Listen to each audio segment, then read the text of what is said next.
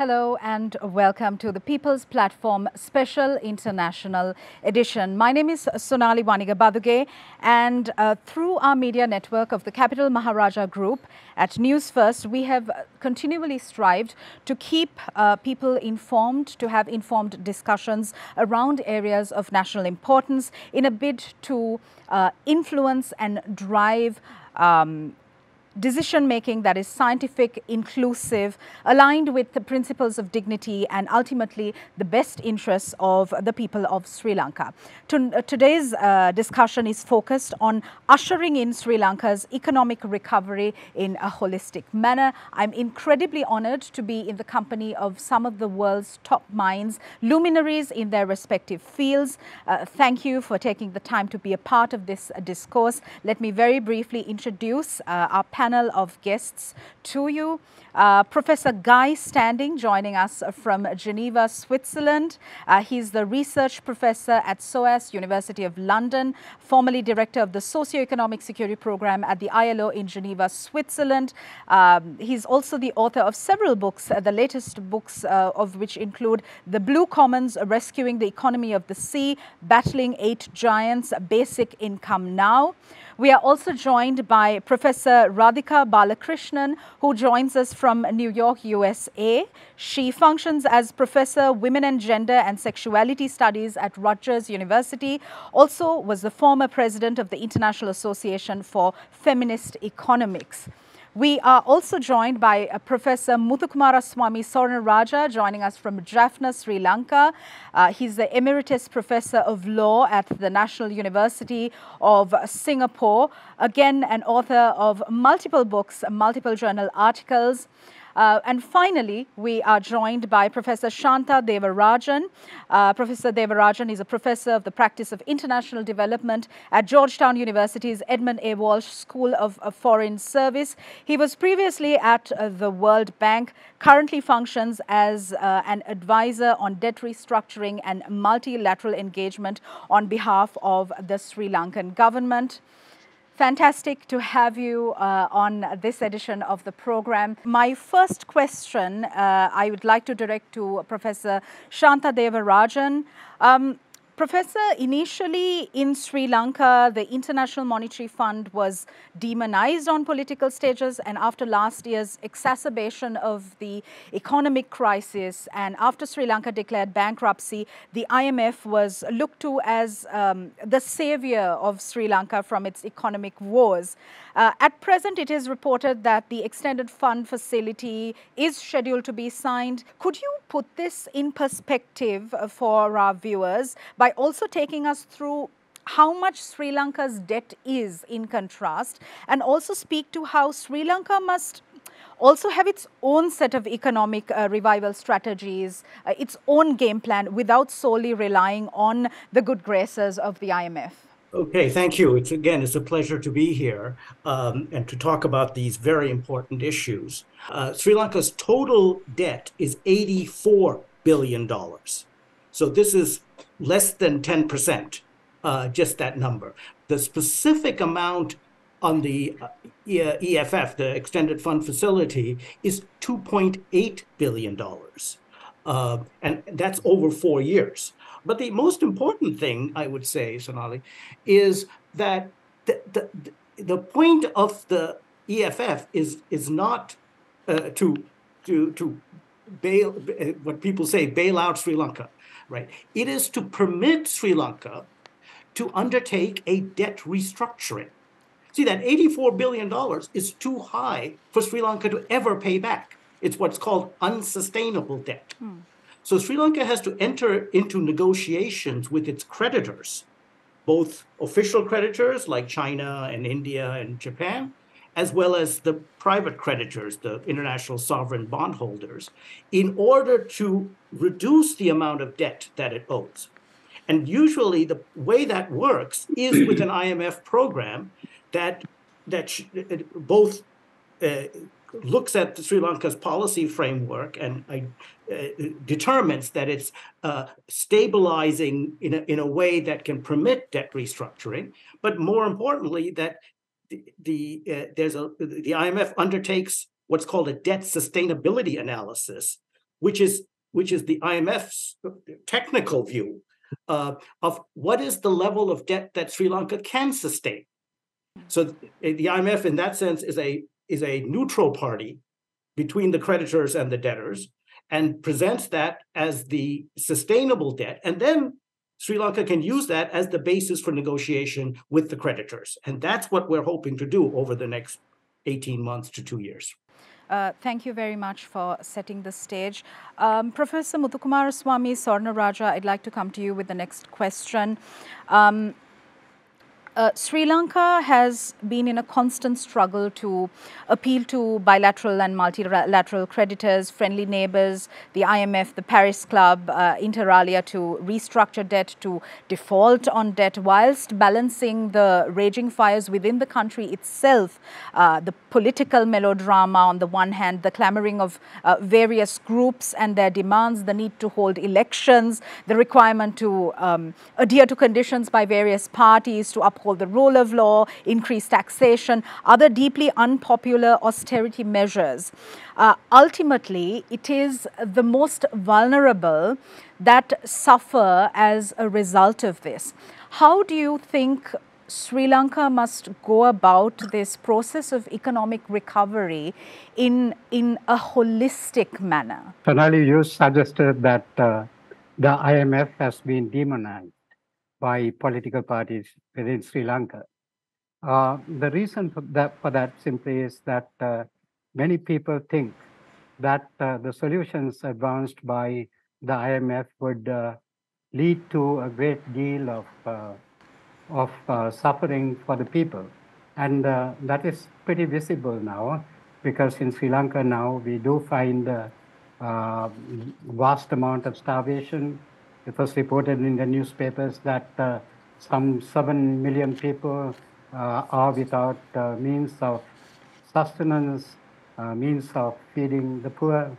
So this idea of giving a loan to the government is based upon the theory that somehow there would be some redemption that would take place, because people would be confident of ensuring that there are flows of money from outside into Sri Lanka. This may not take place. After all, the Greece, for example, did attempt this strategy, and it has taken about 13 years of stress for the people, and the recovery has been rather slow. So the fact is that the initiation of the IMF strategies may not lead to a happy recovery in Sri Lanka. There would be continuation of suffering. There would be a period of immense austerity in which the increasing number of the poor in Sri Lanka are going to be hit by suffering. So that's the difficulty here. And I support the view that the IMF is not a solution, that it brings to the country more strife than existed prior to the situation. Because the IMF loan leaves us with the same problems. The leadership is going to remain the same. The leadership is known to be corrupt. The ethnic problem, which has affected our country for 75 years, has not been solved. There's an increased militarization. The fact that there is a flow of $2.8 million is not going to solve the crisis. Today's Sunday Times gives a very optimistic view that the dollar crisis is over. But I don't think that any crisis is over. It's just the beginning of more trouble in the country. Thank you. All right, thank you. Professor Radhika Balakrishnan, bleak times ahead. An economic crisis is a deeply human issue which requires humane solutions. But the dominant approach to economic recovery at times, and we've seen this, has been far removed from the issues that perhaps warrant urgent attention, such as extreme poverty, widespread joblessness. You speak at length on the intersectionality between economic policy and human rights. Could you speak to us about how human rights has the potential to transform economic thinking and policy making with far-reaching consequences for social justice, with social justice as the pivotal point? Thank you very much. I think we are at a moment, I think Sri Lanka is a great example of how the dominant framework of economics is not working. And we have so many examples, and the COVID crisis exposed kind of the failures of the kind of dominant economic framework. So if we could do a normative shift, and I always ask this question, what is the economy for? Why do we participate in this economy? And if we said the reason why we participate is the fulfillment of human rights, then what will that economy look like? And what are the kind of economic policies that we need to put in place in order to fulfill human rights obligations? And because we have international law framed in human rights, we can actually go to those covenants and other instruments, human rights instruments, and then evaluate whether the kind of economic policy measures that are being put into place fulfill the kind of human rights obligations. And I know Sri Lanka has signed many treaties, CEDAW, for example, and I think also the International Covenant on Economic and Social and Cultural Rights. And one of the obligations is for the state to use the maximum of available resources to fulfill its human rights. We can then go back and look at the way in which the government has used its resources, the tax cuts that have taken place that has reduced the amount of resources they had, and also the austerity programs that the IMF still seems to think is the answer to most questions. It can be judged in terms of looking at human rights norms and obligations. So I think what we need is a real global shift in understanding what the economy is for. And if we say that the fulfillment of human rights, especially economic, social, and cultural rights, are the way in which we evaluate the economy, we would come up with a very different set of paradigms than what's being proposed in the world right now. All right, fantastic. Thank you very much. My next question is to Professor Guy Standing. You speak of the rapidly growing number of people facing lives of insecurity, moving in and out of jobs that give little meaning to their lives, from the delivery driver who brings you your packages, the cab driver who gets you to work, the security guard at the mall. In Sri Lanka too, we see this group of frustrated, angry underclass that is oftentimes ignored by politicians. How must a better world be forged then, despite the grim realities? I'd like you to focus on the humane aspect again. As far as Shanta's opening remarks, which I found very useful and informative, I think one has to remember that this is the 16th time that Sri Lanka has gone with a virtual begging bowl to the IMF since independence in 1948. It's the 16th time. And clearly the crisis today is a magnitude of what it has been in the past. It's very severe, as was mentioned. And we have 1/4 of the population suffering from food insecurity, food poverty. And we have a situation which is not easily put into the context of just the IMF and the multilateral lending institutions, because, of course, since the last 20 years, a big new actor has come into the process, and that's China.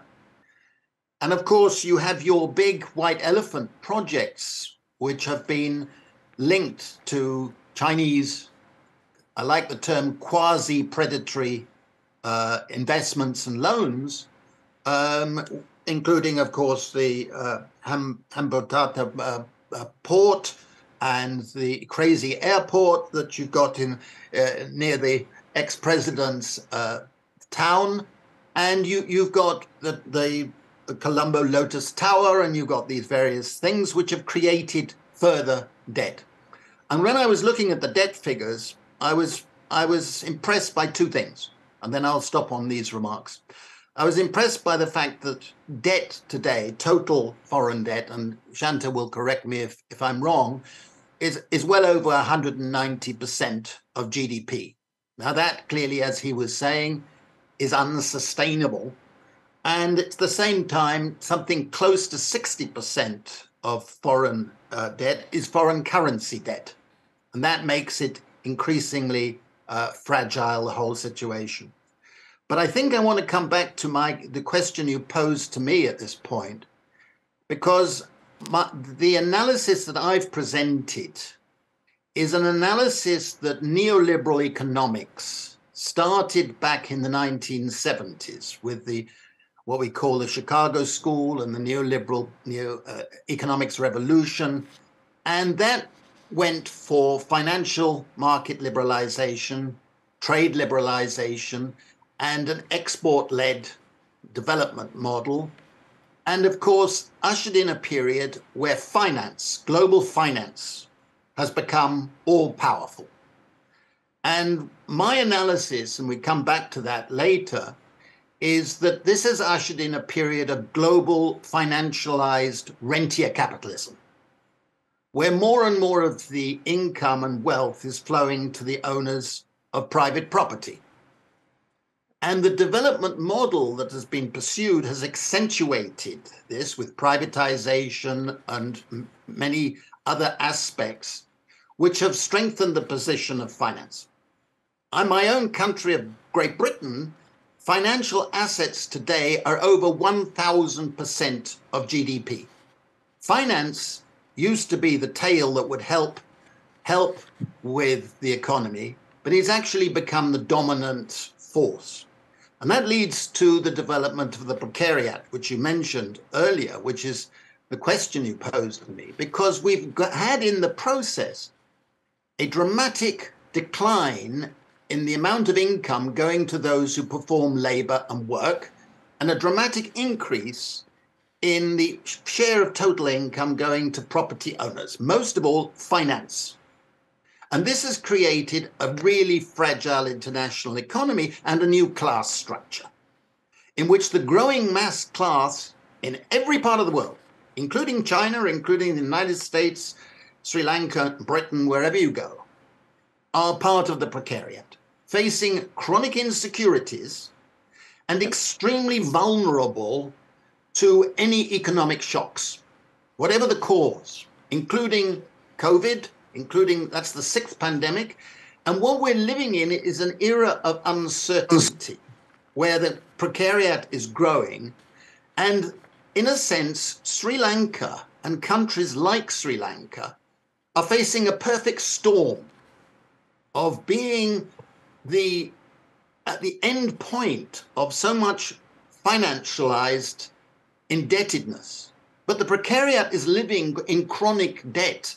That is the feature of being the precariat. So that any shock pushes millions more people into indebtedness, homelessness, suicidal tendencies, and so on. And this is a social phenomenon with have enormous political implications, which we can come back to. But I think the whole process must be seen in a development model that is fundamentally flawed, going back to the 1970s. Professor Shanta Devarajan, could you comment on Professor Guy Standing's remarks? Thank you. I have comments on all the remarks up to now. And let me elaborate a little bit. I realize I didn't answer your question about the economic policy framework for Sri Lanka's own, what Sri Lanka needs to do in order to resume inclusive growth. I think it's important a guy standing provided a global picture, but let's go back to Sri Lanka. Let's go back to what actually happened in Sri Lanka. And as Radhika said, the tax cuts of 2019, where the tax to GDP ratio fell from 13% of GDP to 8% of GDP, created a huge hole in the budget. The fiscal deficit rose to 13% of GDP. And what's most important is that by March of 2020, the international creditors had downgraded Sri Lanka to near default status. Remember, this is March of 2020, which is before the COVID pandemic actually took hold in Sri Lanka. Already, Sri Lanka was cut off from capital markets. Now, what most countries do at that time, when faced with that situation, is seek an IMF program and seek to restructure their debt, because the creditors have basically said, you can't pay back your debt. But Sri Lanka refused to do that. I think that was the big policy mistake, that they refused to do both. They refused to go to the IMF, and they refused to embark on a debt restructuring for 2 years. And during those 2 years, they paid back the creditors in full, the international sovereign bondholders in full, out of reserves, just drawing down their reserves because they couldn't get any new money. And they financed the fiscal deficit by borrowing from the central bank. So then by 2022, early 2022, remember, there's no IMF program, there's no debt restructuring.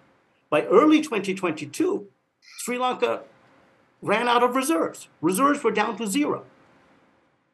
And inflation was 50%, which is exactly what the textbooks will tell you. This is orthodox neoclassical economics. I'm sorry, but this is the policy that the government was following, right? So Sri Lanka had no choice but to default. And I should add that, Guy mentioned the 16 IMF programs. You're right, but this is the first time that there was a default. The first time Sri Lanka actually defaulted on its debt. And then we know what happened, right? The whole year, calendar year 2022, last year, growth fell by 9%. GDP fell by 9%, negative 9% growth. And inflation was 50% for the year. It's the worst year in Sri Lankan economic history, right? And all of this was before the IMF program.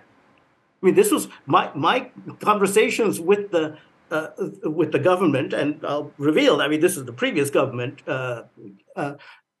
because I was for a year and a half trying to get them to go to the IMF and trying to get them to do a debt restructuring, and they kept refusing, saying, oh, well, the IMF will impose austerity. And what we saw was they were forced into austerity without the IMF program. I told in one of my remarks to the former central bank governor, I said, you're doing an IMF program without the IMF money. You're doing it for free because you're forced into it. So this is the situation Sri Lanka was facing last year.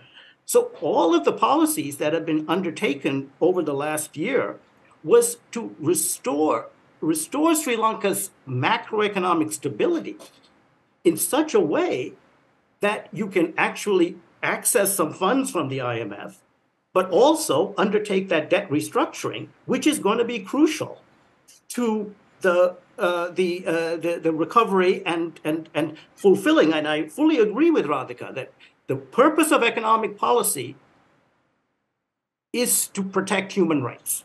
That is the role of economic policy. The fact is that most economic policy in Sri Lanka has been going against that. And I don't mean just the trade liberalization. In fact, the trade liberalization actually generated jobs and generated growth. The economic growth doubled after the 1970 liberalization. But let me just mention 2 or 3 active economic policies that we're trying to reform that undermine human rights. The first is energy subsidies.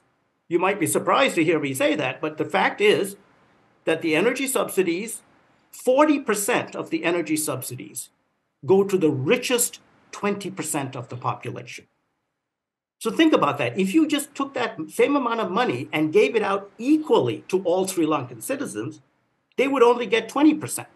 So the rich are getting double what they would get from an equal transfer, let alone if you were able to target that transfer to the poor. But I think it actually is worse than that, because if you try to protect the poor through energy subsidies, which is allegedly the reason for these subsidies, what you're telling a poor person is, if you want to get a benefit from the state, you have to consume fuel.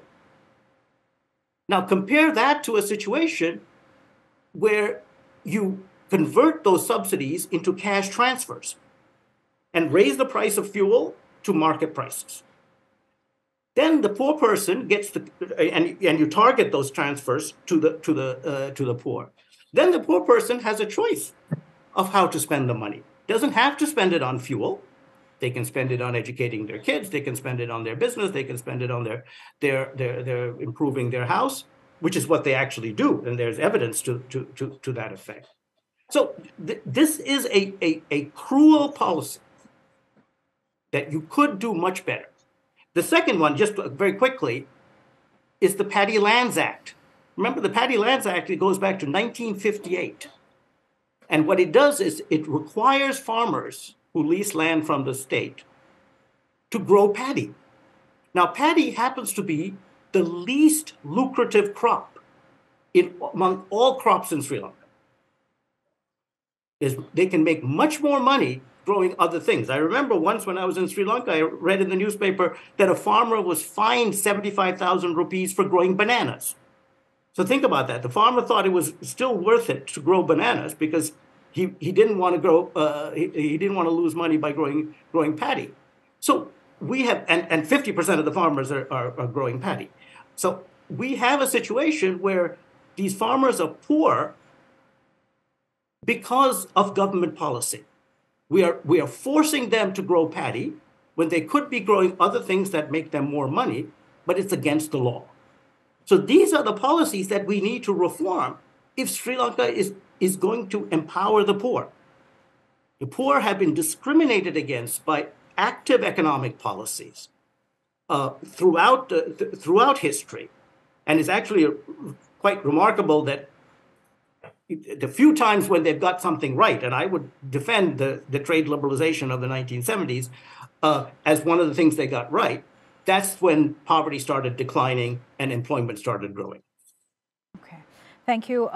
Before coming to Professor Swarnaraja, Professor Guy Standing. The point I was making, Shanta, is actually not about the current end of the road crisis. That's your comments relating to that. We can discuss separately. I'm actually questioning the whole model that they've pursued through structural adjustment policies, supply-side economics, since the 1970s. And in my new book, The Blue Commons, I show how the IMF and the World Bank and the regional development banks all subsidized, and I totally agree with you on energy subsidies, but they all actually subsidized the creation and extension of privatization and imposed conditionalities that actually did, and the data are, overwhelmingly strong in this regard, that tended to weaken the social state and rolled back, including cash transfers, which I favor very strongly. And I think that you really have to say this development model, if you take fishing, they've supported private export-oriented prawns and salmon and so on ventures, which have decimated mangroves around the world and decimated fishing communities. Now, this is a big issue in Sri Lanka, but in many parts of the world, including most of Africa and Latin America, this IMF World Bank kind of strategy of development has actually weakened the social state, increased inequalities, and really corroded the capacity of the state to develop. That is the long-term critique of the IMF model. I tend to agree with many of the points you're making about the current situation, but the famous Irish joke that if you want to get to Dublin, you wouldn't start from here is appropriate when we're talking about this. All right, thank you very much. Professor Swarnaraja, Sri Lanka's current economic crisis has compelled it to reach out to international lenders and do to their bidding. However, altruism is certainly not in the equation. Sri Lanka at this juncture lacks any bargaining power whatsoever. How must the overall economic recovery program be handled in a manner that is consonant with ensuring the best interests of the country's citizenry, whilst also not antagonizing international lenders, whilst also ensuring that scientific expertise, economic expertise is prioritized, and that this whole program is kept away from political manipulation, which is the hardest part? Well, that's a long question, Sonali. There's a lot of features. But let me first start by saying that, when you shroud a problem in so much of economics, you forget the political context in which the problem arose. The political context obviously was the existence of particular political figures who were able to manipulate circumstances in order to capture power in Sri Lanka. And then, of course, privilege small groups like the Viet Maga, the businessmen who supported them, ensuring that there were a lowering of taxes for the rich business classes in Sri Lanka. So one has to be conscious of the fact that there was a distinct political context in which the events of the last few years took place. And when you shroud it in economic terms, you completely dissociate the political factors which generated this particular economic situation. Now, as far as the IMF solution is concerned, it's pretty inevitable that there is a particular type of solution that it has to undertake, because if you look at the terms of agreement at the IMF, Article 1, for example, it says that it shall promote international trade, international investment, international finances, to ensure that there's liberalization of the flows of such factors within the world. So what it mandates is a particular vision of economic development or of an economic solution that has ensured the flow of wealth from the poorer countries to the richer countries. However much you may talk about human rights, you would find this phenomenon repeated in international investment law, which I study and teach and have taught for a long period of time. You find the World Bank having a particular settlement system which ensures the protection of the right to property, ensures that when privatization takes place, the shareholders who buy the shares of privatized companies, as happened in Argentina, are given protection. So there is a sort of insurance of the flow of assets of the poor to the richer countries that the programs of these international financial institutions seek to achieve. And of course, in the financial field, what becomes worse is that many of the solutions that are put forward by the banking communities, and they are foisted on the rest of the world as soft law and not as hard law. So you have the Basel Principles, for example, being formulated by the bankers of the world, of the rich world, getting together and ensuring that there is a program that promotes their best interests. So this human rights argument also is a difficult one, because we find now that what is happening in international law is that there is a privileging of certain rights over other rights. Like, for example, the protection of the right to property. which of course is a refuge of the very rich, becomes privileged over the protection of the right to food. So these are factors that one observes taking place in modern times because of the intensity with which the rich within the rich world are keen on securing their better interests. So in this context, I think the developing countries should have to take an alternative view. And it's not as if there are no other solutions that are advanced. The General Assembly has a resolution on debt restructuring. UNCTAD has principles on debt restructuring. There are new principles or existing principles of international law which seek to recognize the fact that not all debts are the same, whereas the IMF seems to mandate the idea that all lenders must be paid at least something back for their loans.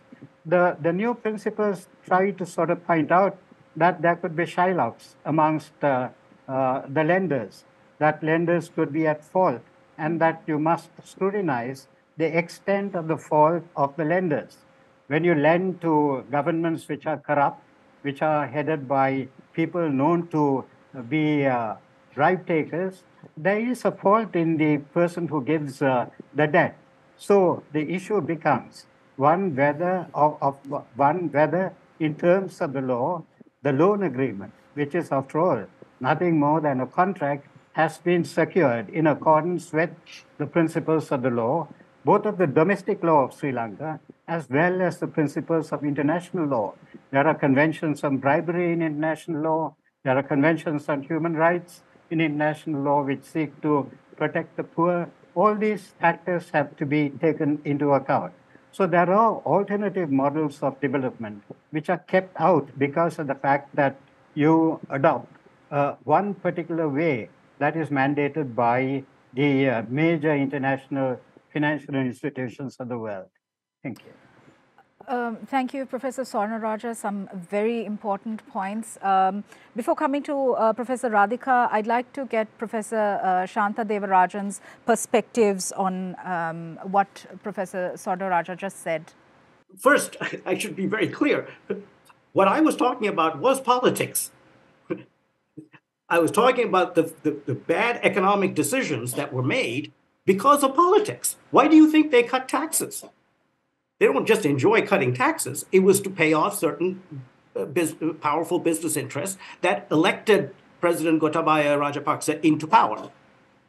And there's some concern that the reason why they delayed debt restructuring and embarking on an IMF program for 2 years while starving the population was, again, politics. There were powerful elements within the country that would rise up against going to the IMF.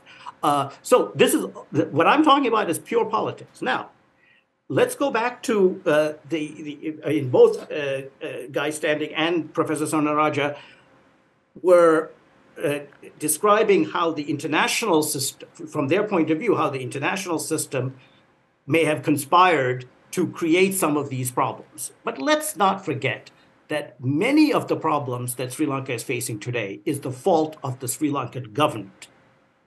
And I think Guy mentioned the Hambantota port and all these other white elephant projects. The decision to build that port was a Sri Lankan decision. And just, parenthetically, I might add that the Chinese didn't force them to take a loan on that, on Hambantota port. The Sri Lankan government, the Mahinda Rajapaksa government, wanted to build this port. They tried the UK, and the UK said no. They tried Denmark. The Denmark said no. And it's only then that they went to the Chinese, and the Chinese were the only ones who would agree to finance it.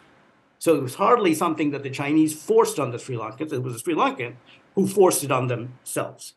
And then let me just take 2 points about this undermining of the social state that Guy mentioned. And several people have talked about the problems of privatization. And again, let's keep in mind that what is what there is of the social state in Sri Lanka, and there's been a long tradition of social welfare in Sri Lanka, is horribly implemented. Just take Samurdhi, the flagship cash transfer program in the country, right? 60% of those receiving Samurdhi transfers are not poor, and 60% of the poor are not receiving Samurdhi transfers. It is horribly mistargeted, and it is politically captured. I mean, we have evidence that the Niyamakas are told, do not give these transfers if the family voted for the opposition party in the last election. So Sri Lanka is a case of where the social state is actually failing, and we need to fix that. And then finally, just one point on privatization. I fully agree that privatization has had lots of problems in lots of countries around the world. But think of the alternative, which is these loss-making state-owned enterprises. And those are costing enormous amounts of money. Take Sri Lankan Airlines, just the one thing, the airline, costs 1% of GDP in subsidies. That's huge. And why do they still keep it? I mean, why do they still think, do you think the poor person living in the village in Ratnapura actually cares that there's an airline with the Sri Lankan flag on it that is our national airline?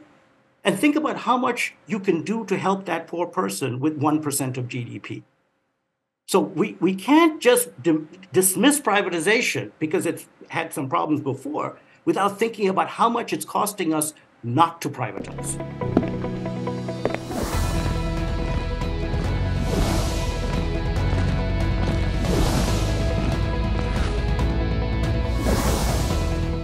Thank you. Professor Radhika, firstly, if you have any remarks on what the speakers just said, my question to you is, Sri Lanka's present situation demonstrates the manner in which unjust policy and unconscionable political leadership and definitively with little or no accountability can victimize and has victimized the citizens of the country who had no active role to play in it except for casting their votes. Going forward, how do we reconcile this massive disconnect between the fact that Sri Lanka now needs to go in for an economic recovery process, which will be quite rigid, and the austerity measures will be very strongly felt by the most vulnerable communities in Sri Lanka, when that is itself a priority? Thank you. I do want to comment on several of the points that were raised. I mean, I have to agree wholeheartedly with Guy's, bringing up of the financialization of the world economy. And, I think Oxfam just came out with a report that said that the richest 1% bagged nearly twice as much wealth as the rest of the world put together. So there's something really structurally wrong with the way our economic system is functioning. And if we were to tax them about 5%, we would probably get the entire world's poor out of poverty. So I think we need to look at it in the context of the larger economic system and where we're going worldwide. I also wanted to address issues about the export orientation and the trade liberalization. The last time I was in Sri Lanka was a while ago, but we did a long project on the subcontracting of workers when trade was liberalized. And one of the things we found in the research we did was just a very direct connection between the attempt to break union power in Sri Lanka with subcontracted workers, because you moved workers out of large-scale unionized places to small households. And the research we did was looking at what subcontracting did in terms of women's labor. And what we found was that there was a direct link of decreasing union power, getting rid of social protection, getting rid of any kind of pension plan for these workers in the name of export-oriented trade liberalization. And that has continued in Sri Lanka since we did the study about a decade ago. And so I think we need to look at not just what this current moment, but what are the policies that led to this current moment? And what are the kind of social protection programs that were decimated in this liberalization, and the role of outside actors within Sri Lanka's economy. I mean, if we look at, we looked at the garment industry, we looked at tea, and in each of these places, what we saw was this sort of export-oriented liberalization that, Shanta, you talked about increasing employment, but the kind of employment that was increased was not the same as unionized, well-protected, pensioned jobs that everyone we interviewed wanted. They didn't want these subcontracted jobs. And so to go to your question about, what do we do in these moments? I mean, I think that's a question not just for Sri Lanka, but I think worldwide. We keep electing governments. I mean, I live in the United States, and the last election we elected governments that don't quite represent the interest of most people. But I think we need to take very seriously the idea of accountability, transparency, and participation as an important part of how we make democratic systems. Do I have an easy answer as to how we're going to do that? I don't have an easy answer, and I think Sri Lanka in its history has had such complicated issues in terms of democratic participation. But I think the social welfare state has been diminished. I don't think we can say that it hasn't. It has been decreased. And Sri Lanka used to have a fairly robust social welfare state, corruption taken in, but that doesn't mean that model needs to be reduced to saying, oh, it just doesn't function. Yes, the airline industry didn't function very well, but that doesn't mean that you get rid of state-owned enterprise. I mean, and what are the basic tenets of state-owned enterprise that might benefit people? And then the last thing I wanted to say was also going back to the issue of austerity. The implications of austerity in terms of the gendered implications are huge. And feminist economists have been writing about this for decades, that, when you cut education, you cut healthcare, there's an assumption that women's labor just kind of expands and absorbs all the needs of people when you cut the spending on those essential issues. And it seems like, the IMF, especially in this iteration, has not read any of this literature and just going back to the same cookie cutter approach that hasn't worked. And I think the gendered implications are really important for us to take into account in critiquing the government and the IMF policy. I think we need to look at both. Thank you very much. Professor Guy Standing, you have some remarks? Yeah, I want to come back to the destruction of the social state over the last 40 years. I was due to come to Sri Lanka on the 26th of December, 2004. And on that day, of course, the tsunami struck. I literally was at Geneva airport ready to come, and I was going to be staying in the south of the country. Imagine how I felt when I eventually got to Sri Lanka as head of a program on economic insecurity several months later. And on the beach where I was meant to be staying on my first few nights, there was a copy of one of my books. But more tragically, of course, 1,000 people were killed on that beach. And I worked watching how the international community reacted to that tragedy, that incredible tragedy. And over the next few months, of course, what happened was the aid agencies and the World Bank and the IMF included were all running around the countries like headless chickens, supplying vast quantities of fishing boats and fur coats, I saw, and all sorts of crazy policies. And at the same time, I was arguing for the obvious part of a response should have been giving people economic security. basic security. And I advocated then a basic income as part of the process, not a panacea, but a necessary part, a simplified giving of people the capacity, the resources in which to start rebuilding their communities. Instead of which, of course, there suddenly became, instead of a shortage of fishing boats, there was a surplus of fishing boats, which actually led to an increase in the overfishing. Okay? And it was I remember having discussions with the local representatives at the highest level of the IMF and the World Bank. And I said, this sort of strategy is not giving the communities the capacity to rebuild themselves and the independence and autonomy.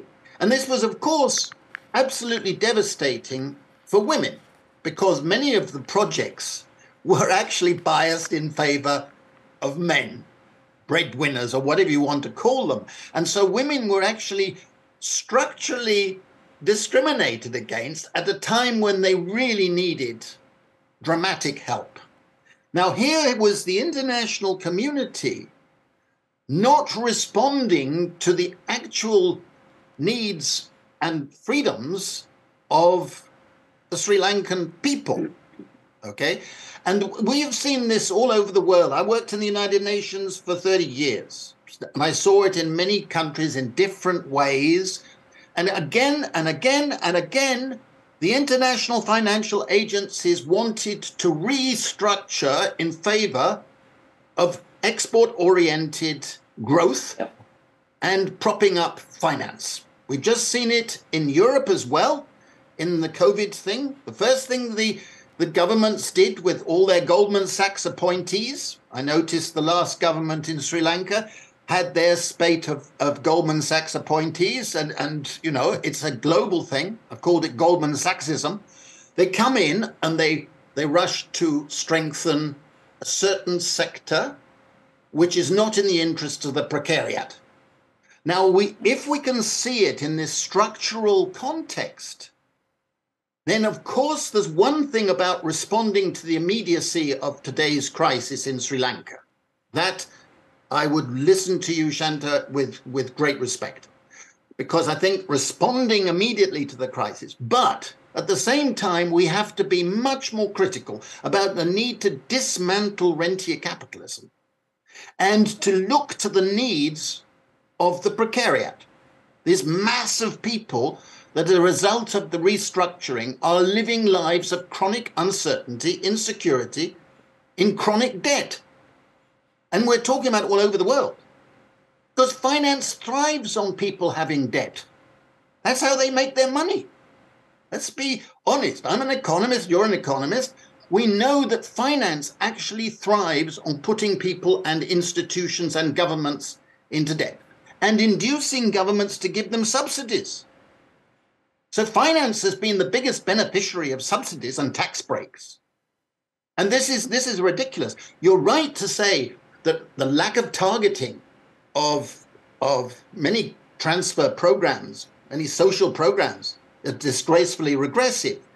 But it's far more regressive that the state is acting in the interests of the powerful and the big and the rentier states. And I think we can have an agreement on some of this, because now the question is, how do we restructure to dismantle rentier capitalism so you get a proper market economy, and at the same time redistribute the income at the moment flowing overwhelmingly to the holders of property of different types?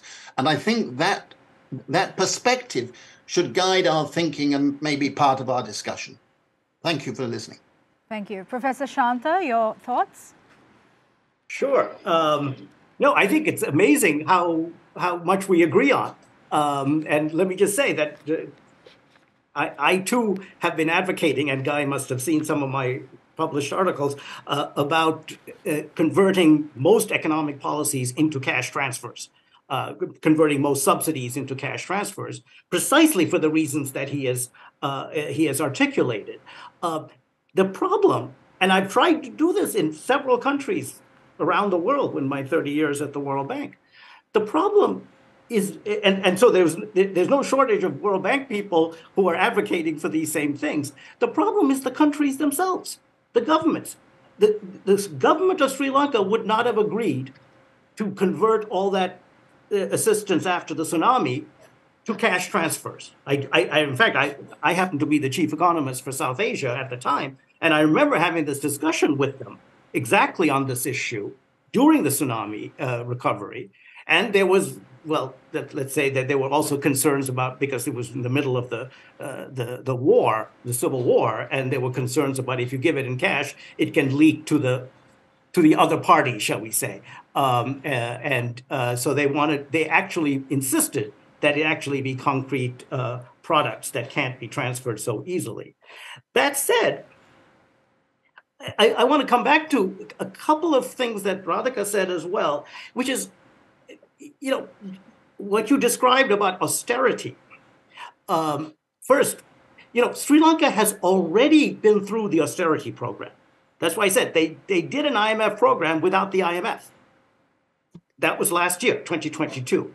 If at all, thanks to assuming the IMF board approves this thing tomorrow, the austerity will be much less going forward.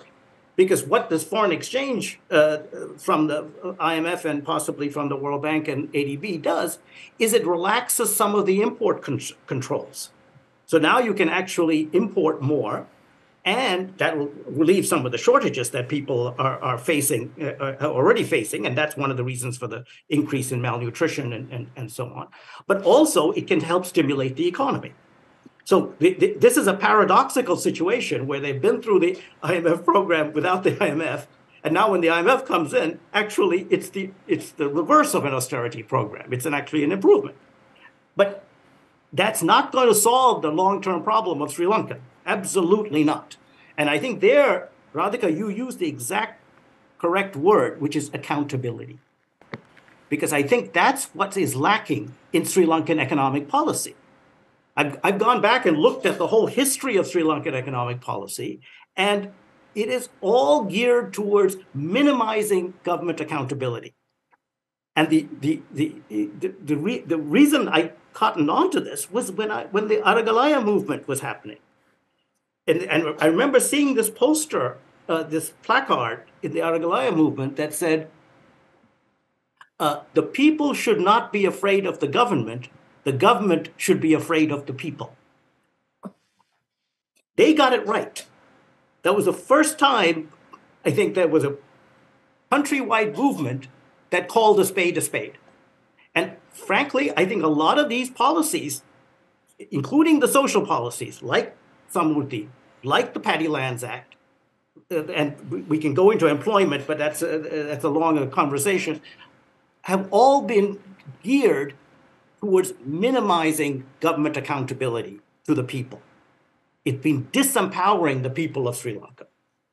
And cash transfers is a classic example of being able to employ people, to empower people in the country. So I think we really should exploit or harness this realization that accountability is the key to reviving economic growth and making it inclusive in Sri Lanka at the moment. And I'm delighted if we can work together on this, because I think this is going to be the key to the future.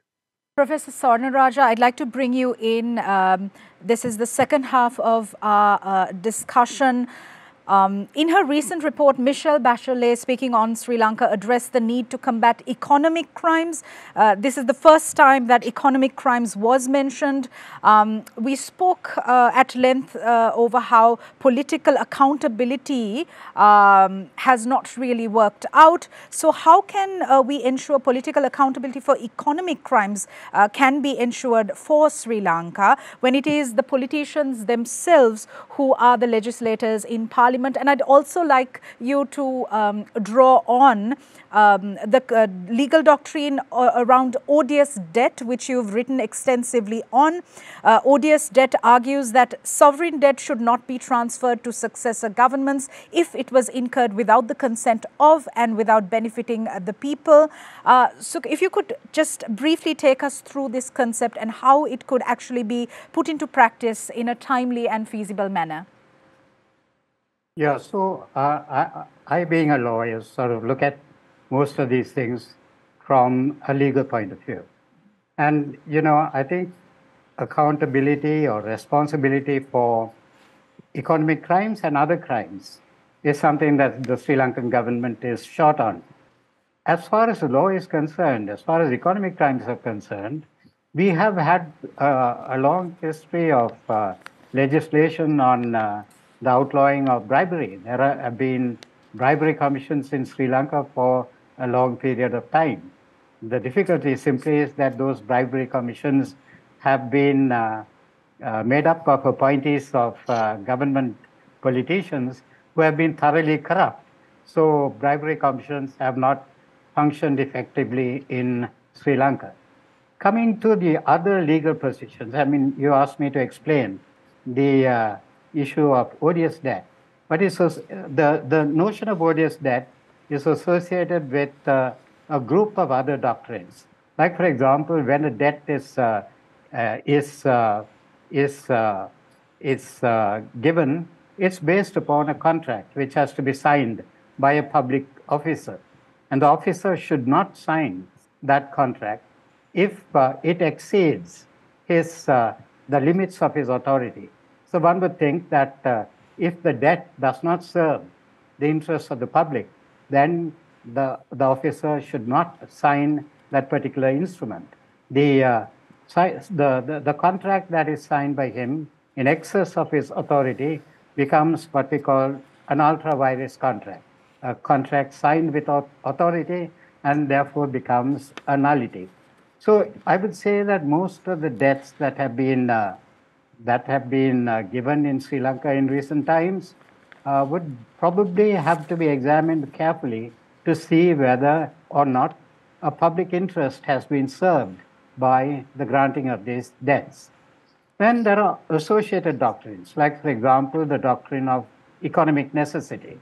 If there's an economic crisis and this leads to a vast amount of public suffering, child malnourishment, deaths because of starvation, then is there a duty on the part of the government to prioritize the payment of repayment of the debt over the suffering of the people?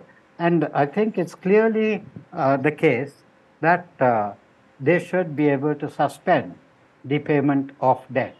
And this is something that I was involved in an argument in an Argentine case called El Paso versus Argentina before a World Bank tribunal called the ICSID Tribunal. And the ICSID Tribunal held that in circumstances of dire economic necessity, it would be possible to suspend the payment of the debt. So despite the fact that it would appear that the IMF and other international financial institutions would want to prioritize the repayment of the debt, international law has evolved doctrines which would support the suspension on payment of debts. So there is also the other doctrine relating to odious debts. The doctrine of odious debts is that where it is pretty apparent that the debt was given by the lender for a purpose which does not promote public interest, then that debt, it becomes suspicious and of course moves towards the idea that that debt is a nullity. So the debts that have been advanced in Sri Lanka, the debts relating to the construction of the Matale airport, the most unused airport in the world, according to the Forbes magazine, airport that's used more by monkeys than by men or women. So this situation then is something that calls for closer analysis. Should we say that the lender in this case was acting properly was there an obligation on him to ensure that he does not give a debt for a purpose which does not promote any public interest at all?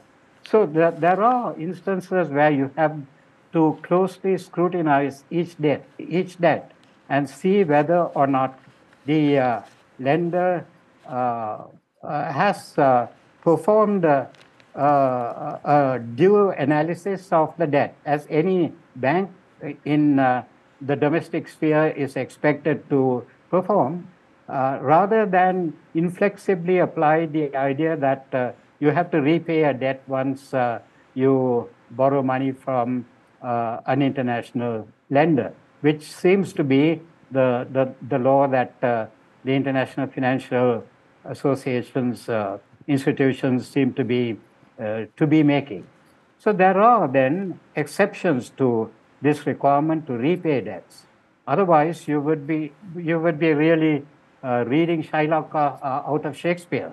You know, there are Shylocks, and you have to provide for the fact that bad debts have to be scrutinized, have perhaps to be regarded as nullity, and of course, this takes into account the notion of accountability and the requirement that there should be a proper basis for the giving of debts.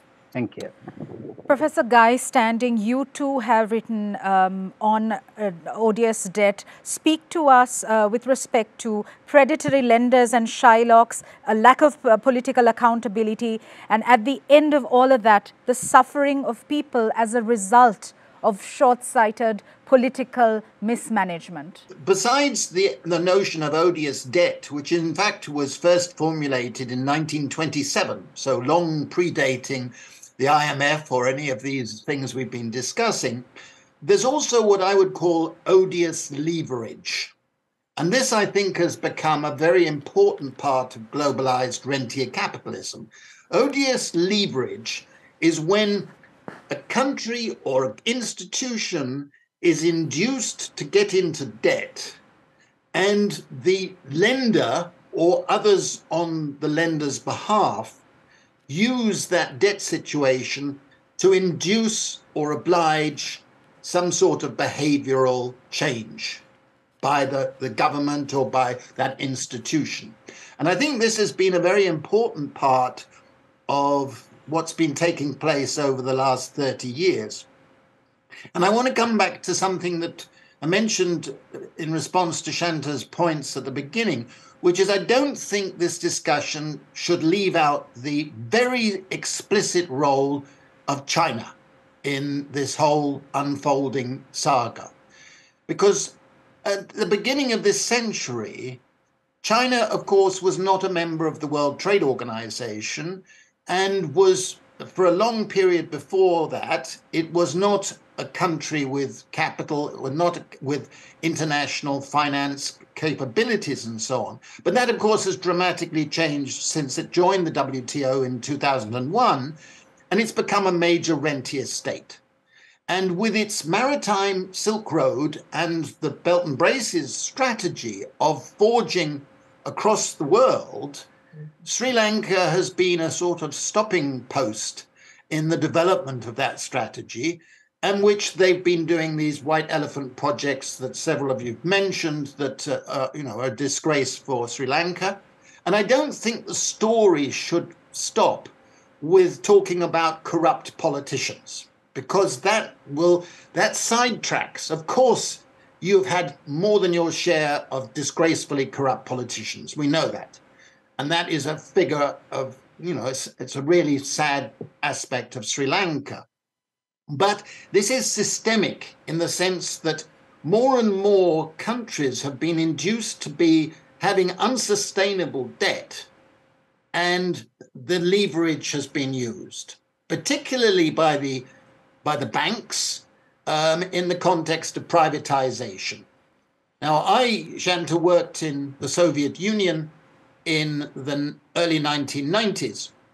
And I had to interact a lot with the World Bank and the IMF on the shock therapy that they were pursuing. And later in the 1990s, I was invited to the World Bank a number of times in Washington to give talks about social protection, reform of social protection.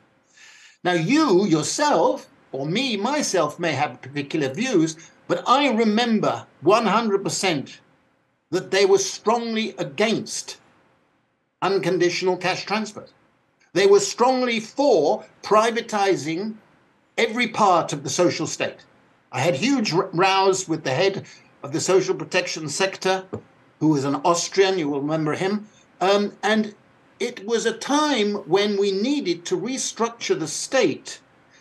And I believe that the outcome for the kleptocracy in the Soviet bloc countries is due to the fact that the World Bank and the IMF and the others deliberately wanted to downgrade the social state and led to a kleptocracy emerging.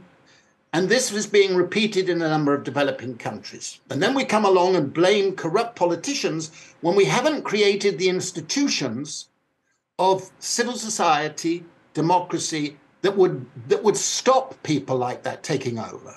So I think that is the context in which one should see these things. And at the moment, we have a terrifying situation where we have globalized debt exploding all around. I'm speaking from Switzerland, and we've just had the second biggest bank collapse.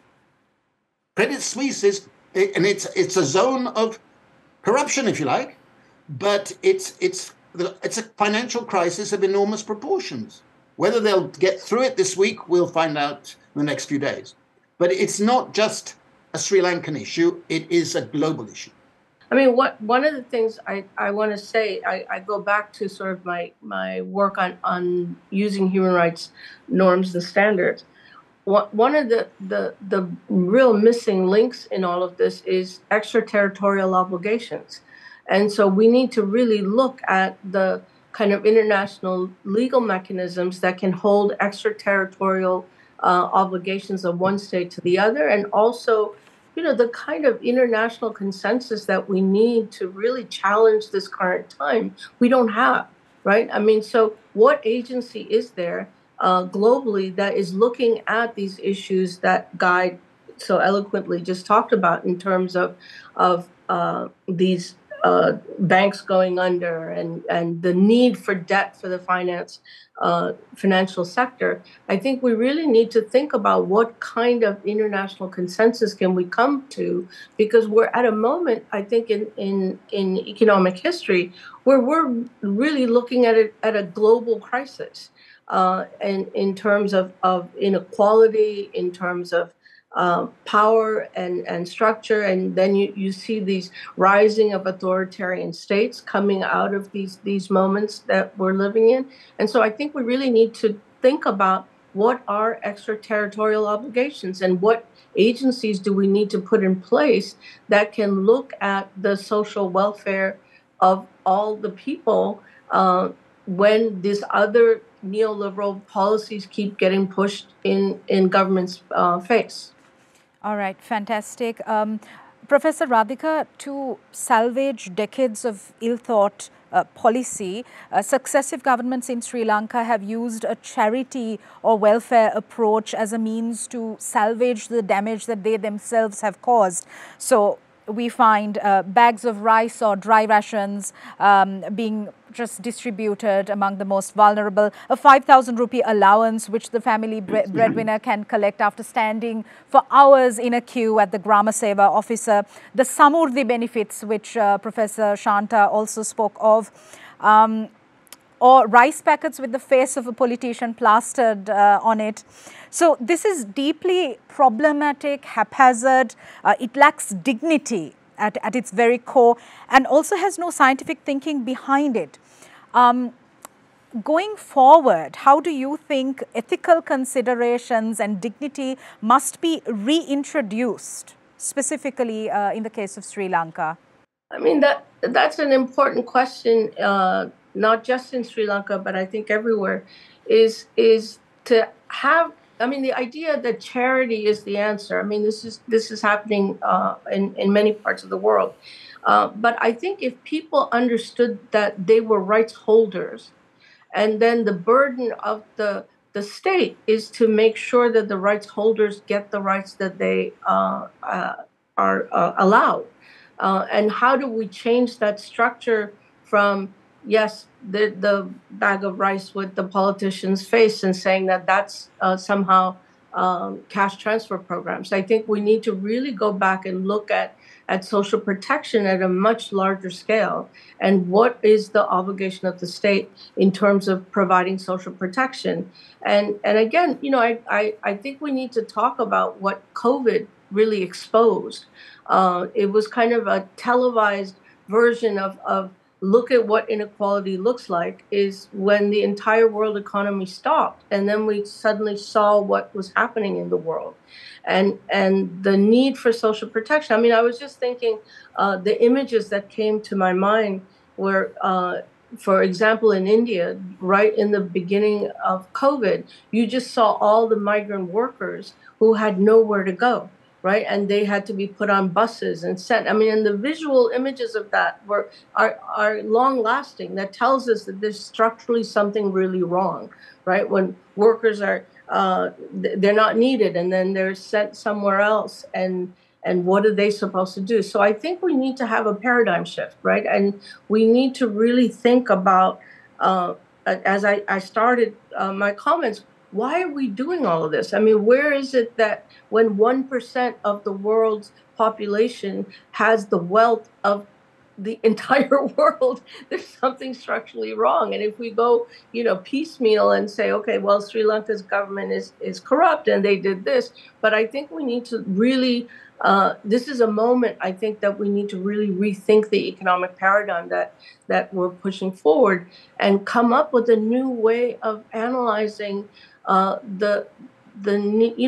mean, I think many countries, for example, are now, instead of looking at GDP growth as the only way to assess whether an economy is doing well, but to look at well-being.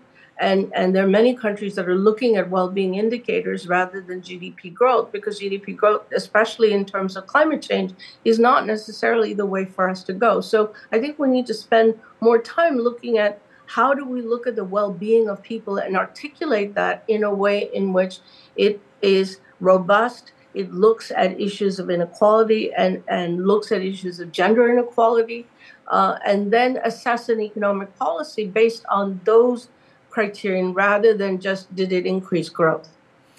Professor Swarnaraja, the state holds political power in trust for the people. There's a fiduciary responsibility that vests in the state to enable and ensure that the best interests of the people are upheld. However, as to whether this happens practically is a whole other question. My question to you specifically is, how must unethical and unconscionable governments be held to account when the role of legislation is limited?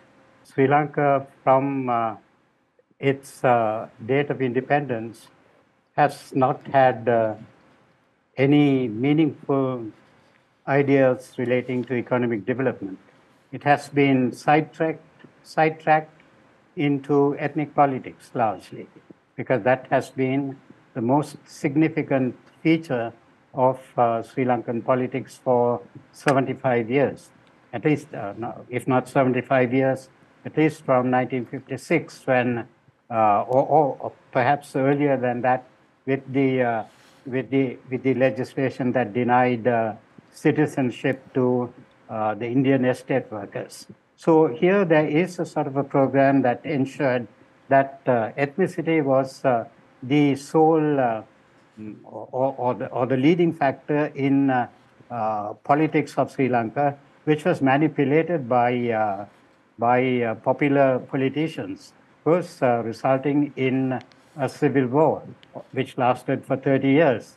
So there was a major setback to the economy of the country, and the ethnic, the ending of the ethnic war in 2009 has not solved the situation. In fact, it has enhanced the difficulties, because as a result of the ethnic war, militarization has taken place. There's a growth of an army which has to be maintained. So in that context, development is not going to take place in the meaningful future. So there is a need then to solve a lot of issues, which is not going to be solved by the IMF loan that is going to be received tomorrow. It's a festering problem. And there are other festering problems, like the system of patronage that has developed in Sri Lanka, the maintenance of administrative power through the granting of favors, which of course leads to corruption. So this is an endemic situation in which progress cannot take place. The existence of corruption, kleptocracy, as it was mentioned, I think that's another feature of administration in Sri Lanka.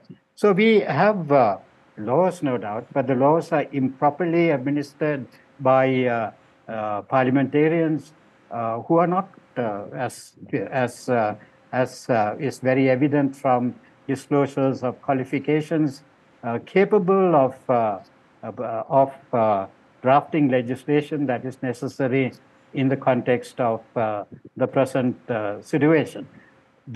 It's not that machinery is not lacking. Like, say, for example, when it comes to corruption, the Nigerian cases show that Sani Abacha, the president of Nigeria, was followed in several courts of the country, or of the world. The Swiss accounts were frozen by the Swiss courts. Money was recovered. Some $3 billion were returned by the Swiss courts to Nigeria. There are programs provided by the IMF itself, which would ensure the following of assets of corrupt officials. The World Bank runs a program, and it's all free of charge. You know, the United States government has such a program. So it's not as if there are no means of recovering stolen assets that are taken abroad, but there is no initiative on the part of the Sri Lankan government to have recourse to these mechanisms. I'll stop there. Thank you. Professor Shanta, I keep thinking that there will be something hopeful that emanates from this rich discourse. We have about 20 minutes more, so there's still hope. Let's come back to the IMF staff level agreement, which uses the term reduce corruption vulnerabilities. My question to you is, how is it possible to negotiate debt restructuring on behalf of Sri Lanka when there are very, very, very strong issues related to corruption, the rule of law, shutting down dissent? Absolutely. No, I think this is a very interesting discussion because what I was going to say was that some of the discussion about the international system, including odious debt and extraterritorial obligations, I don't disagree with in the international sphere, but I think there are some very specific situations and circumstances in Sri Lanka that are very different. And let me just start with, Professor Sonaraja talked about that we shouldn't make debt service payments, we should suspend debt service payments when there's such an increase in malnutrition. Well, guess what? In 2022, there was an increase in malnutrition and we made no debt service payments. That was the year we suspended debt service payments. So Sri Lanka has already done what you have been advocating. That's not the issue here. The issue, and going forward, we're going to reduce the debt service payments precisely for the reasons you mentioned, because we can't tolerate these kinds of increases in malnutrition for the people. As I said in an op-ed about a year and a half ago, you don't starve your people to repay your creditors. That is just wrong.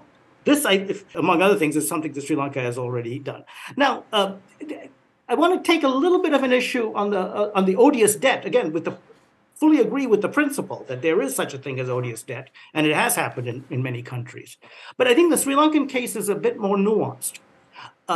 Think about back in 2019, the Rajapaksa government refused a $500 million grant from the Millennium Challenge Corporation.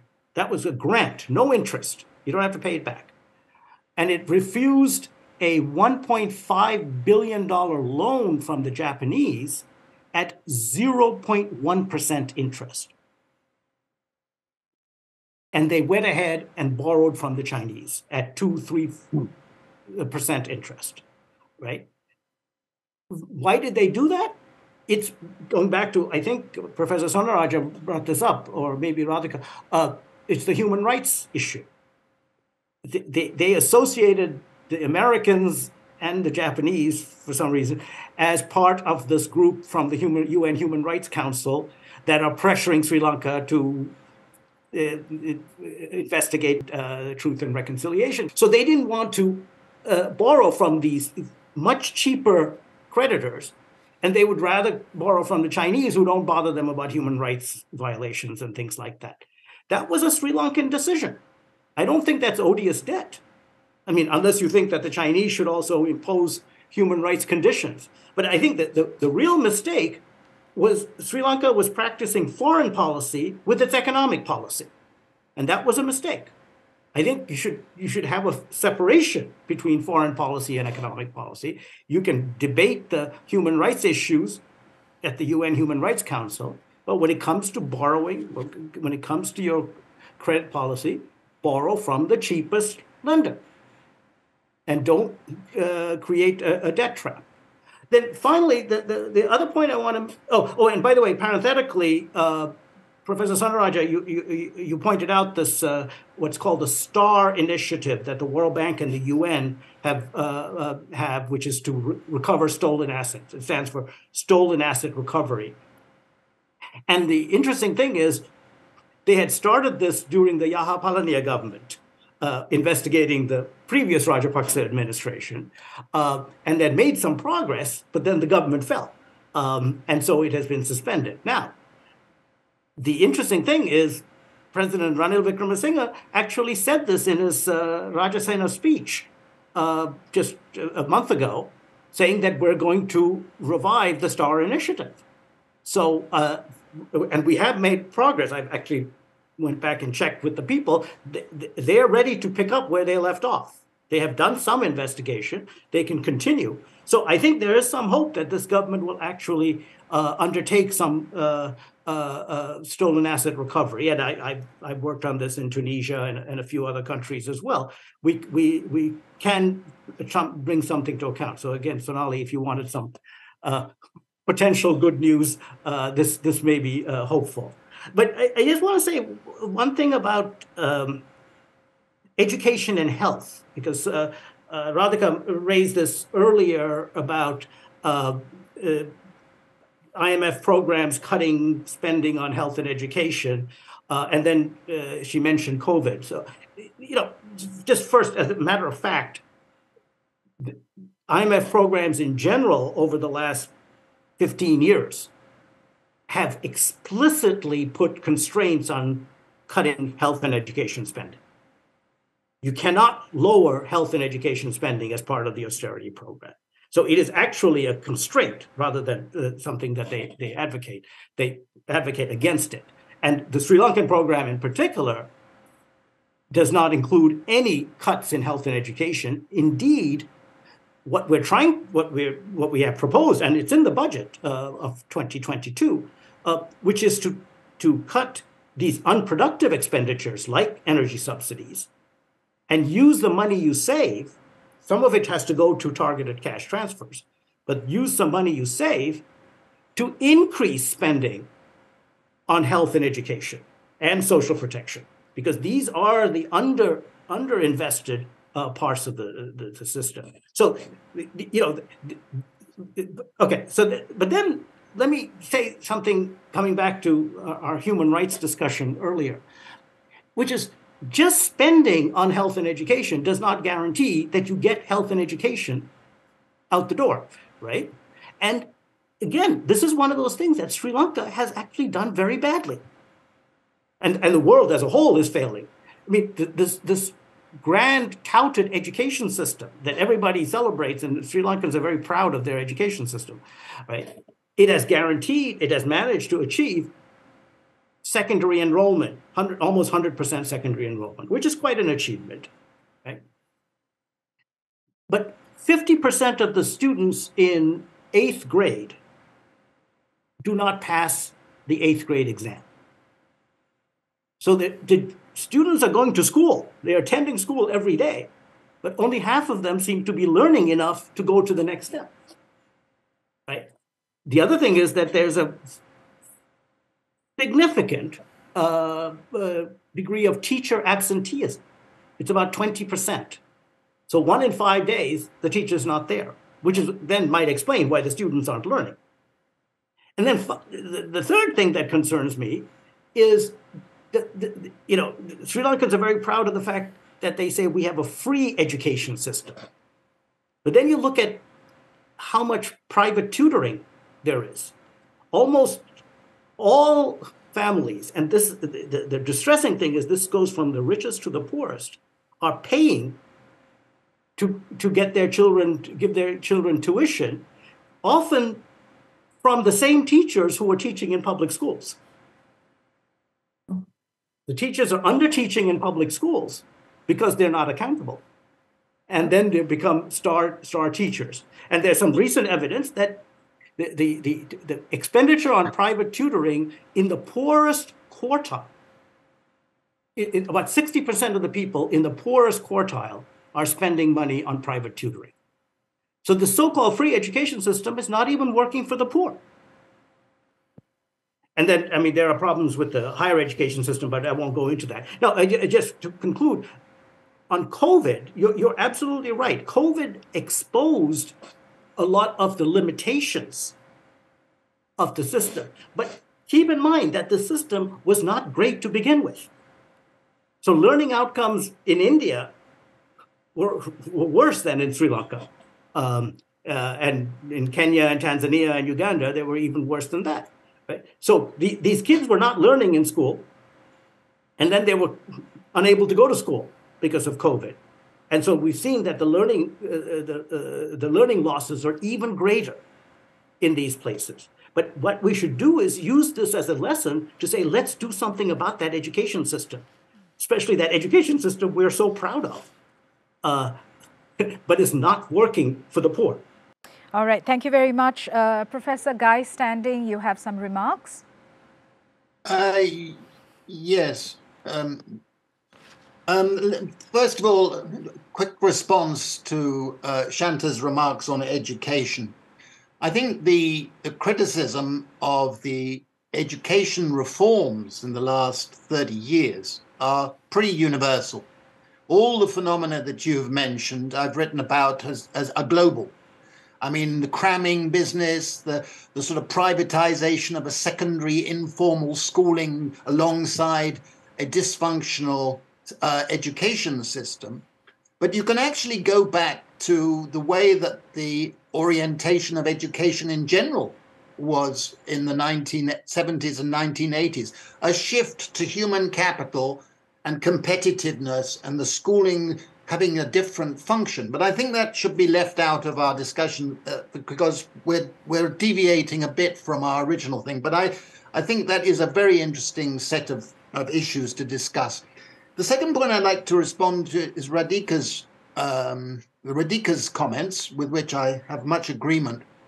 Except let me say that I don't think this is best framed in terms of a 1% against a 99%. If you look at the nature of the inequalities, and I interact a lot with the Oxfam people who wrote that report that you mentioned, and I have a lot of respect for them. But this is not a 1%, 99%. That's the tragedy. If it was, it would be actually quite a lot easier. The fact is that about a quarter of the population in every country has been doing very well out of rentier capitalism. They've been doing very well. If you are a middle-class property owner in the United States or in Britain or in Germany, you have actually done very well because you're sitting on property and property values, land values have gone up. It's the precariat, which is growing to becoming a majority class, as my books show, that have been increasingly insecure, vulnerable to shocks, and living in a context of economic uncertainty. And that concept of economic uncertainty is very, very important for political understanding, because it's no use trying to put the social policy back into the sort of welfare state mold of the Beveridge or Bismarckian welfare states of the post 1945 era. Because we're not facing contingency risks, as we call it, we're facing systemic vulnerability because it's economic uncertainty, unknown unknowns. And that leads me back to the point I would like to say to our esteemed rapporteur, as it were, which is that there is a good message to come. There is a positive message. In 1986, I and a small group founded Bien, which was initially Basic Income European Network. A lot of people thought we were nutty, dangerous, etc. And we became the Earth Network, Basic Income Earth Network. We have thousands of people joined that network. And I've been very privileged to be able to put into practice something that I passionately believe in, which is that everybody in any society could have a basic income to provide for their basic needs with dignity. Okay? Yeah. And we've done it in Madhya Pradesh, thousands of people in various areas. We've provided with a basic income for 2 years. We did it in West Delhi. We've done it in Kenya. We've done it in Namibia. We've done it in various places. I'm currently advising the government of Wales, where they're providing a basic income for a whole lot of young people. We've seen it in South Korea. There are more than 100 pilots at the moment, and every day people seem to write to me about them, asking for technical advice, where people are being provided with a basic income. And what is happening with that is it's empowering people, it's giving people dignity, it's moving away from what you correctly said, Radhika, about the charity state. It's a terrible thing, the charity state. It lacks dignity, and even the high-level philanthropists like Bill Gates, who magnanimously choose where to give some of their money to, it's not dignifying. It shouldn't be left to individual plutocrats to determine which cause gets support and which cause doesn't get support. We need a structural reform. So I would say to Shanta and anybody else listening that in the context of trying to respond to this systemic crisis in Sri Lanka, that we put something like that, which is a universal, not a targeted, means-tested, because that creates poverty traps and behavior traps, but actually give people a sense of dignity. What we found with the pilots is that people increase their work, not decrease it. It increases the emancipation of women. It increases output, and it reduces inequalities in communities, and it induces more social solidarity. So I think now is the time, at this sort of darkest point of the tunnel, as it were, where we've got to move forward with a vision of a good society based on dismantling the things I was talking about earlier, the subsidy system, the tax breaks for vested interests that get the ears of the politician, to moving away to resurrecting the commons. Because ultimately the commons is what makes society. And in the last 30 years, as I tried to show in my books, we've seen a diminution of the commons, and either by the state or by private finance. The commons is in the middle, and it's been squeezed by these contesting ideologies that we've been talking about. So I think this is a transformational moment, potentially. Or we could go into a dark night where the whole lot of world is ruled by Modis and Trumps and Boris Johnsons and all of these terrifying people, right? So at the moment, we should have a positive message. And I just hope that people in Sri Lanka in positions of authority can be brave enough to move the debate forward. All right, thank you very much. We have about 10 minutes to wrap up this discussion. So in 2 minutes, I'd like to ask Professor Radhika for your closing remarks to speak to us about how in your writing throughout decades of your work, you speak so audaciously of challenging the dominant economic paradigm to dare to view through a human rights and social justice lens how economic recovery must take place. Speak to us about how this can be possible and not just a theoretical construct. Thank you. I agree with Guy that we're at a moment in history where we have to have a paradigm shift because we are going to that, what you said, the dark tunnel. We're there. And if we don't have a paradigm shift, I have no idea where we're going to end up with in the world. I mean, my own work has been really to try and say that, you know, because most people, when they think about human rights, they only think about civil and political rights and not economic, social, and cultural rights. And I think if we expand the notion of human rights to encompass all of this, then basic income would be a part of the human rights framework, right? It's not divorced. And when we think about progressive economic thinking and heterodox economics thinking, feminist economic thinking, they're completely compatible with human rights norms and standards. And so the new paradigm shift would be if we were to take the world economy, the national economy, and evaluate it and audit it in terms of its human rights obligations, we would have a very different economy. And in the book that I did with my colleagues, we said, we used this term tinta, which is there is no technocratic answer, but there's also a process. It's an accountability issue. It's about how we evaluate each economic paradigm in terms of the fulfillment of human rights and well-being of the people. I mean, you know, UNDP started using you know, the Human Rights Index, I mean, the Human Development Index in order to sort of give a challenge to the growth GDP idea. But I think we need to go beyond that and really reframe the way we think about economic policy. And I think if there was ever a moment, this is the moment, because I think we're in this place where we could go really wrong, or we can really do some kind of shift and move to a place in which we have a better set. I mean, just that we don't live in a world where, you know, 30% are malnourished and hungry and homeless. I mean, that's a shame. So how do we change that? I think is to really take out the dominant framework and say that we need a new paradigm shift. And I think we can all come together and figure out what that is.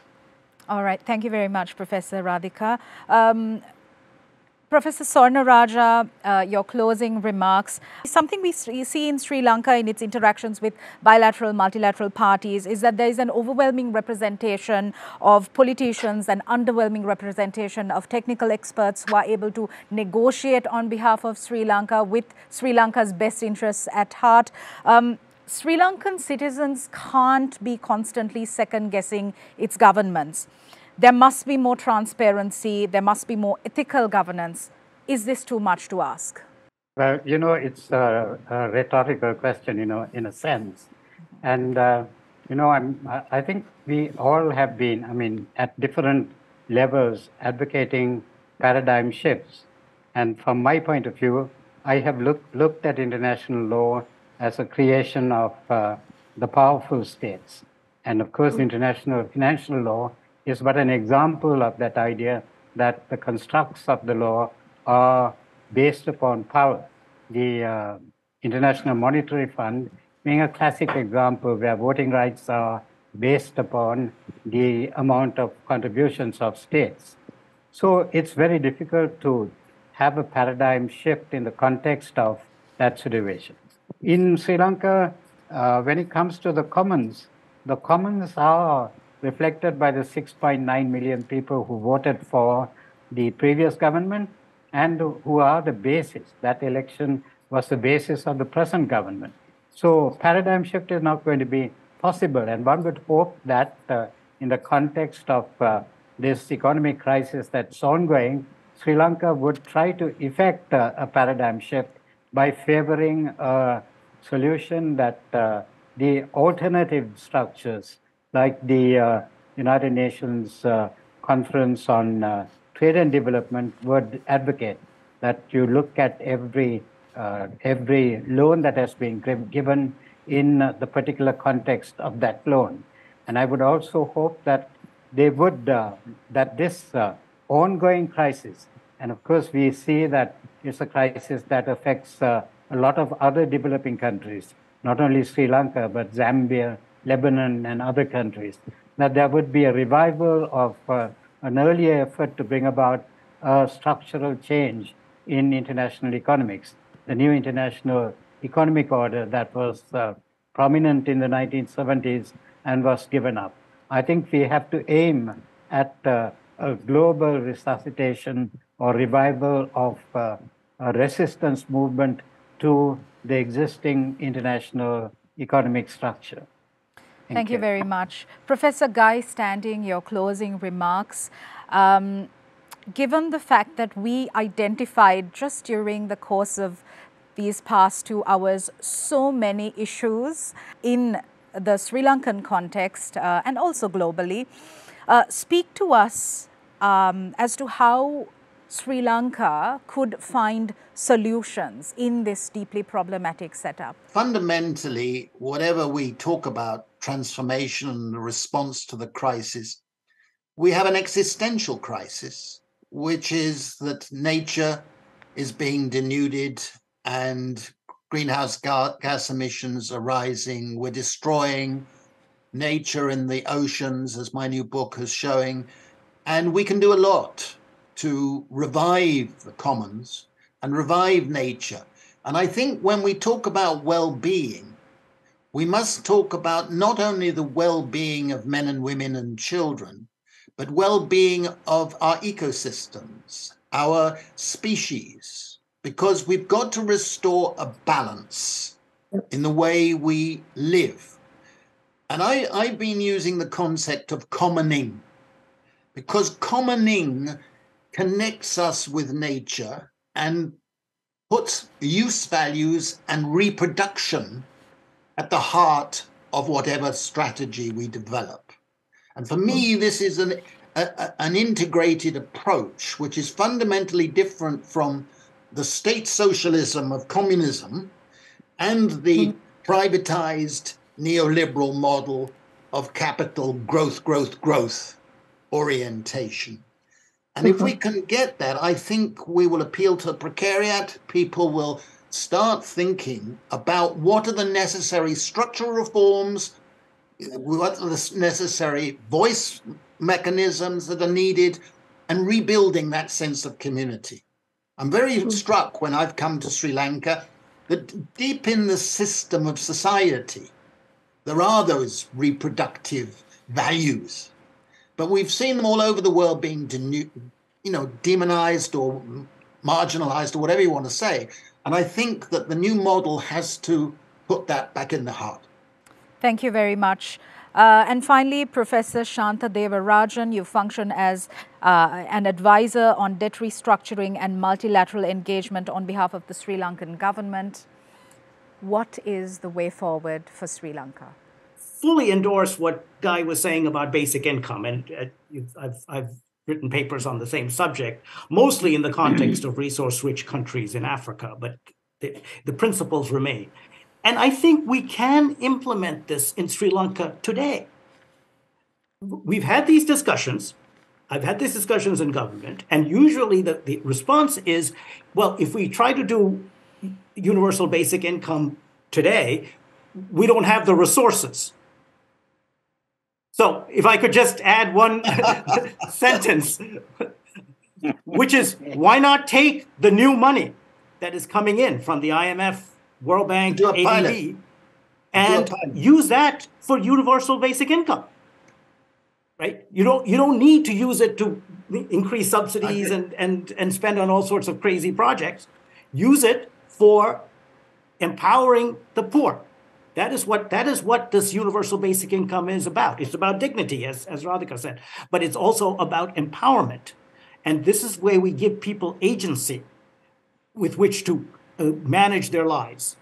And that's the critical ingredient in moving forward in Sri Lanka. So we can do it.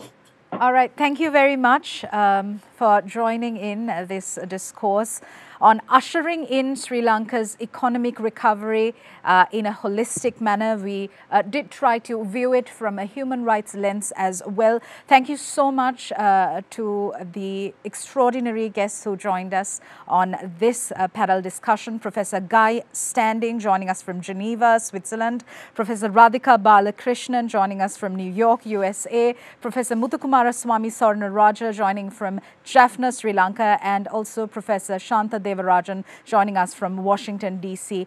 Thank you so much for your expertise, for your time, for caring enough. Thank you. And that was this edition of the People's Platform Special International Edition. Thank you for joining in the conversation. We'll see you again soon.